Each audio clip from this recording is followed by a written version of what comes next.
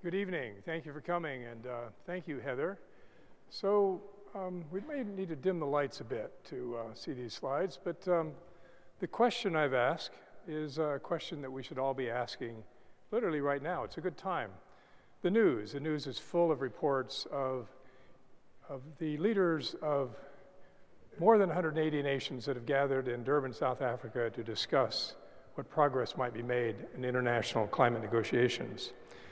It's also the time of year that we see, waiting for the advance here. Well, I'll use this. The reports of the previous year. It takes almost a year to compile data from the year before, showing in this case that carbon dioxide emissions show the biggest jump ever recorded for a single year. So on the surface of it, what you read in the paper about the Conference of the Parties meeting in Durban doesn't sound like very good news, and this sounds like pretty bad news. So if we put this in context and look, I think this gizmo just isn't working. Yeah, I've lost the pointer here as well.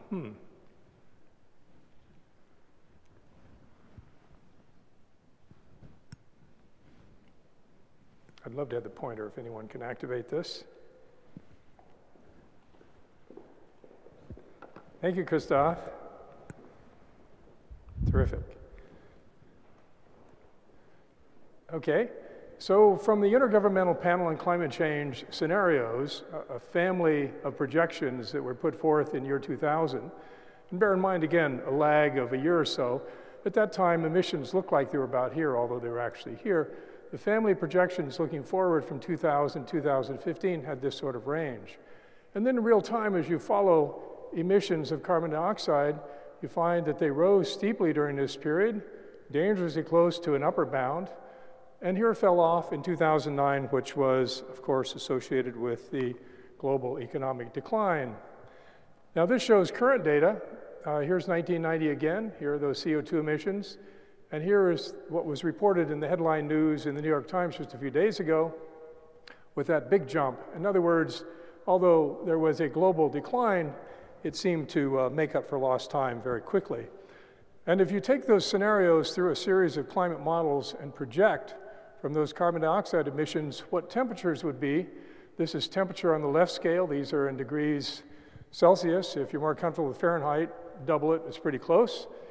And looking out to 2100, you see how that family of scenarios gives a range of high temperatures, low temperatures, and this is a boundary at 2 degrees. There's nothing hard about it, but it's widely considered to be a value that we really cross at our peril. That is, as we move closer and closer to this, the likelihood of serious disruption in the climate system becomes more and more concerning, whether it's a loss of ice in Greenland or a loss of major forests in tropical regions.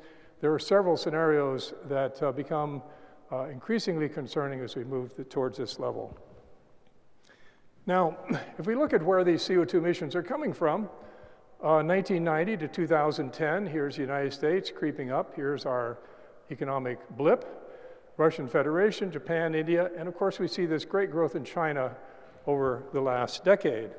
Every other nation you can think of is below India and Japan on this line. They would be down in this level. So you can see why a couple of nations are key to making progress in this area. And in fact, there are only about 20 nations that comprise about 85% of the emissions. So you can see that partnership in this group is key to making progress. But of course, China is emitting more these days because they're making these things that we fill our pockets with, these things we plug in everywhere. You look on the label, it says made in China. This is the trade of CO2 emissions embodied in the trade, and you see China exporting products which are carrying these emissions with them. So we can feel good about the US not increasing steeply, but one of the reasons China is increasing is we're buying a lot of things from China. This graph showing total emissions on the left in the red bar, again, China here, United States, third would be India, here's Russia, other nations trail off. And on the right, in the black bars, though, is the amount of emissions per capita. So China here, at a little over 1.5 tons not quite 1.5 tons per person. United States up closer to, in this, see this bar across here, up closer to 3.5. So, I'm sorry, I'm reading the wrong scale here, up closer to 5. So even though China is producing a lot of products that we're consuming, and that is here, much of that consumption is indeed being used to supplement what's being consumed in the United States. Now here's another graph that shows from 1960 to 2010 these emissions in carbon dioxide. And you see blips. So here's the oil crisis in the 70s, here's the Iranian crisis, here's the collapse of the former Soviet Union, and you see many of these are a blip where the slope is rather similar afterwards. This one is different, in part because Eastern Europe changed dramatically after the collapse of the Soviet Union. That is, in fact, on that earlier graph, a competitor for the US for the most emissions per capita was the former German Democratic Republic. And of course, that entire filthy economy was destroyed. It was rebuilt with the reunification of Germany, and that helps explain a change in the slope. But look at the recent period, how steep this is. This is, again, largely China. And this curve, although it also goes up, it really goes down because these numbers are low here and high here, and this is the amount of carbon emission per unit GDP.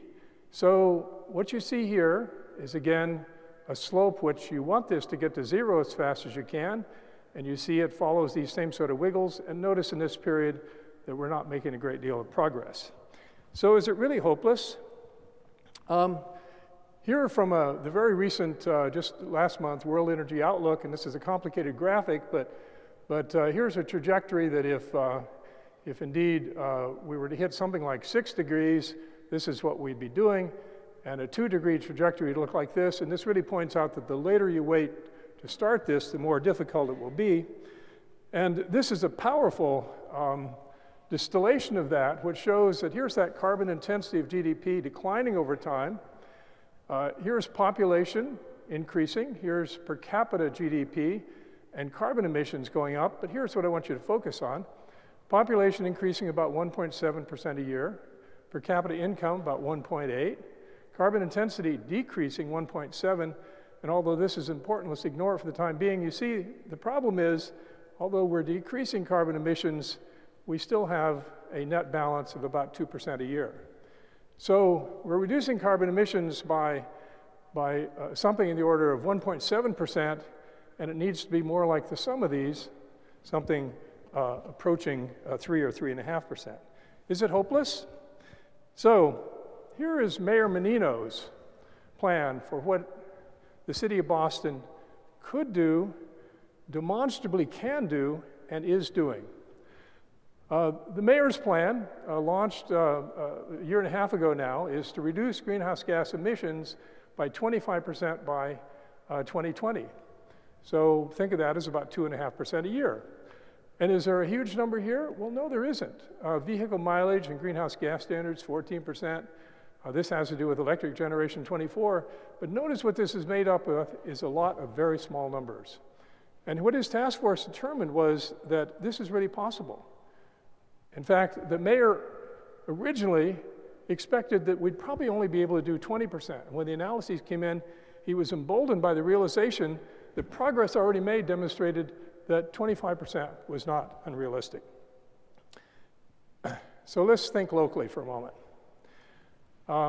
Think of that number we just talked about. The Harvard goal, introduced by President Faust a year and a half ago, is a 30% reduction from 2006 to 2016, or about 3% a year. And we'll hear more about this, but this is extraordinary progress that has been made. Again, based upon confidence from previous progress that this was realistic. This has both the base building portfolio, but also the emissions, growth emissions that is due to a growth in buildings. But as you can see, and I think this is the message I want to leave you with, for those of you who have been here as a student for 3.5 years, by the time you leave in 4 years, you will have seen real progress. So the point is that in small measures, which in many instances have absolutely no negative consequences for our lifestyle, for personal choices that we would want to feel free to make, but by being really conscious, as this previous graphic would show, of how these small changes add up to a significant change, it's clear that the sort of leadership that is being shown in this area today are in campuses like this, in cities like Boston, cities all across the United States, cities around the globe, but unfortunately, as we know from reading the headlines of the paper, we're still lacking that same leadership in the international arena. So, as all of you go forward, from Harvard College to myriad careers, remember what you were able to do at Harvard. And keep in mind the realization that those small differences really do add up. And I will conclude at this point. Thank you.